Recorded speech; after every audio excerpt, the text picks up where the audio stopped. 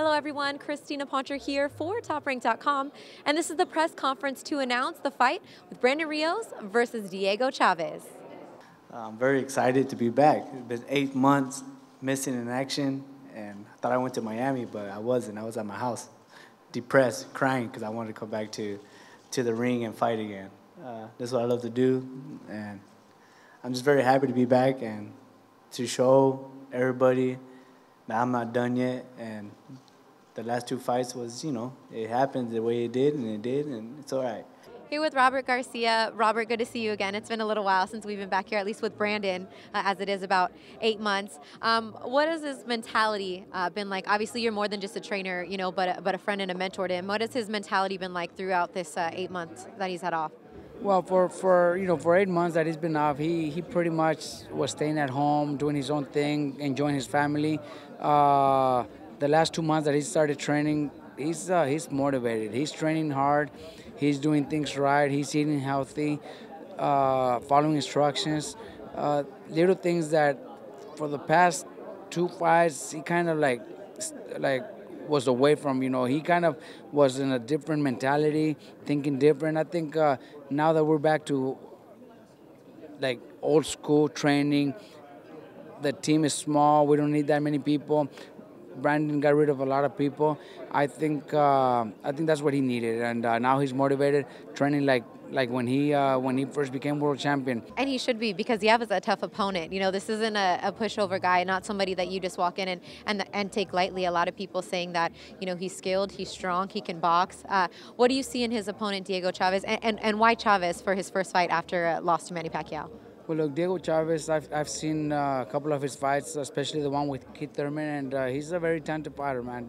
Diego Chaves is a fighter that myself and Cameron he wasn't our first choice. We had other names in mind, but for whatever reason Top Rank and HBO pretty much told us, this is the fight that we have, so we had to take it.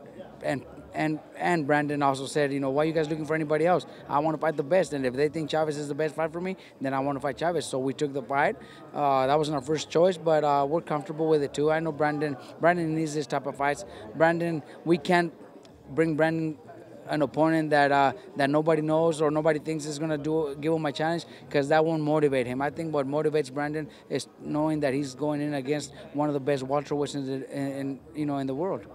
Sometimes when fighters have a break, it's almost a godsend in a way. It gets them rejuvenated, refocused, getting them back to basics and what they need to do. What was the time like for you? Well, exactly. I had to rejuvenate myself. I had to stop, think, and just remember the way I was before I got here. I got too comfortable too quick. I was making great money, so I think I just got too comfortable, and it's just one of those things that I lost focus of my all-time dreams that I always wanted to do and what I wanted to become in boxing. I just got too comfortable, and you know what? I lost, but I'm glad I lost in that kind of way, because it brought me back. I had to take 5 steps back instead of 2 steps. I had to take 5 steps back and remember the way I was before to get to where I was at. So that's what I had to do, and I got to do that again. So that's why I'm glad I took this time off. Kind of, and I kind of didn't, but I'm ready. I'm going to rejuvenate myself. I rejuvenate myself. I'm going to be ready 100% and get the fan and everybody the old bam bam again.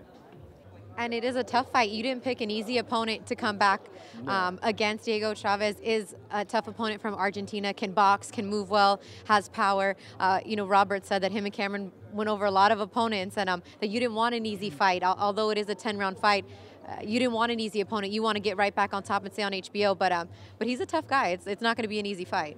Yeah, well, honestly, Robert's telling you guys full of shit. I did wanted an easy fight. I want the type of guy that Danny Garcia is fighting. That type of guy. I want a guy ranked 77 or 108 fucking ranked or whatever, man. I wanted an easy fight. But Robert's full of shit. He's just lying to you guys. But you know what? It is what it is. I had to fight Diego Chaves, and so I got Diego Chaves. So I'm very happy. To me, he's just he bleeds like I bleed. He sleeps like I sleep. So it's just another day in the office.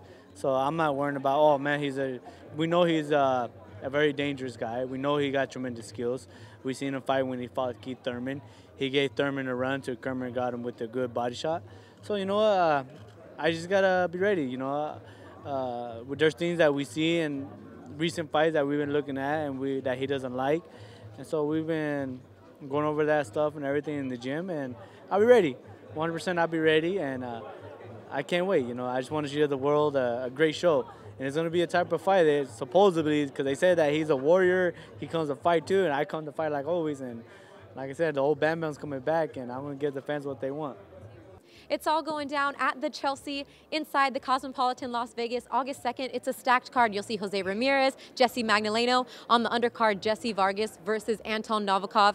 Title fight, 2 undefeated fighters. And then in the main event, Brandon Rios versus Diego Chaves. Get your tickets now or watch it on HBO Boxing After Dark. We'll see you there. I'm Christina Poncher.